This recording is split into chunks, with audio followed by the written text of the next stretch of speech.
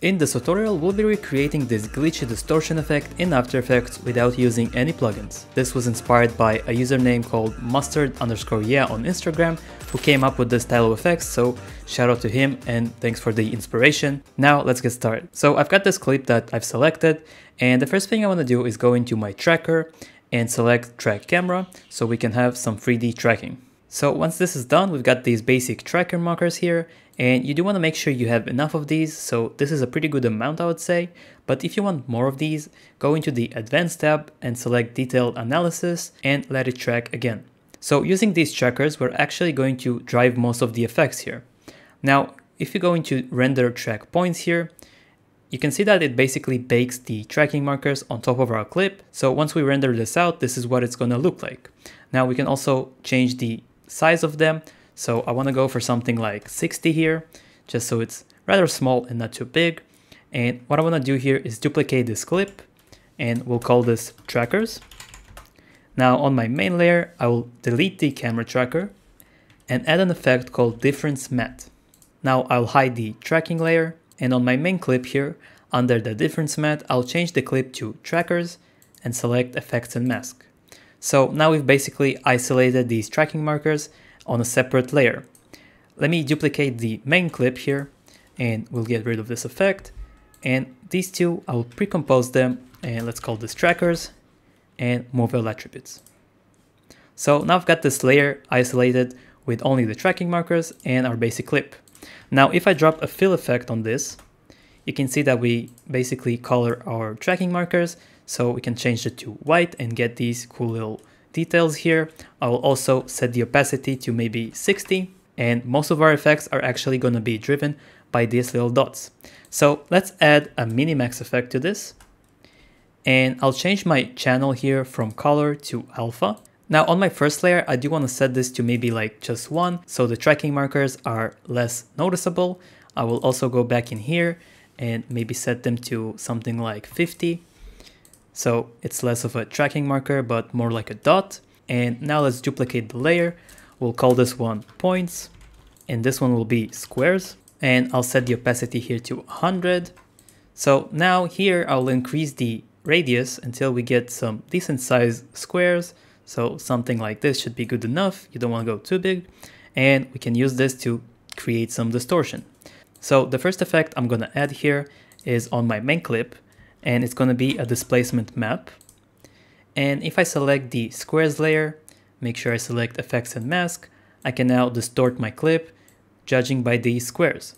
And to avoid these kind of black spots, I'm just going to wrap pixels around, and now we've got this cool little distortion effect using these squares. Now let's duplicate this layer, and we'll call this color. Now this is something I didn't use in my main render, but in case you want to, you can add a find edges effect here and invert it and set the layer to screen. And now you got these white little outlines here, which is also a pretty common effect, I believe. So there is that, but I don't want to use this one and I'm going to get rid of it. So I just showed you that in case you want to use this. Now on my color layer, I'll actually disable the fill effect and set the layer to soft light. So now we got this color distortion happening. And I will duplicate it, and under my minimax here, I'll set the direction to horizontal or vertical. Let's go with vertical. And if we increase the size here, you can see that we get these cool looking streaks, also driven by the tracking markers. And you can play around with different transfer mode here. So for example, we can set this to add to receive these kind of streaks. But what makes this look kind of cool is if we rotoscope the clip. So let's duplicate this main layer here, and I'll isolate it. Let's name this roto, and we get rid of the displacement map, select our roto brush and double click the layer. Now I'll create a quick rotoscope around our character here. So let's go over here and just select our subject. Now I do mention this every time when rotoscoping, that you want to give it first good frame and let it do its magic afterwards. So let me play this through here, and this is looking good enough for me. I'm just going to hit freeze and let it run through. Once this is done, let's go back into our main composition, and I will pre-compose this roto layer. We'll call this roto, and we'll copy back the displacement map effect over here. And right now we got that updating with the displacement map, and let's enable everything. we can get rid of the displacement map on this layer, and I'll jump it here and call this background. So it will be our basically clean background, you can say, and just lower the opacity to maybe 15. And now you can see that we're getting this cool looking effect here of the squares, and the colors are making more sense. So we can go back to the color layers here and play around with the shapes and scale them up and down however we need to. Now in my main render, I've had these small numbers here following along the track and sort of flickering. So I've done this by going into the tracker clip again, and I did select my camera tracker and selected random points here, and we can right click and create a text and a camera. So we'll copy these three text layers and the camera, and we'll make sure we disable them in this composition and paste them into our main comp. And basically we got the numbers following along, and we can actually move them a bit here.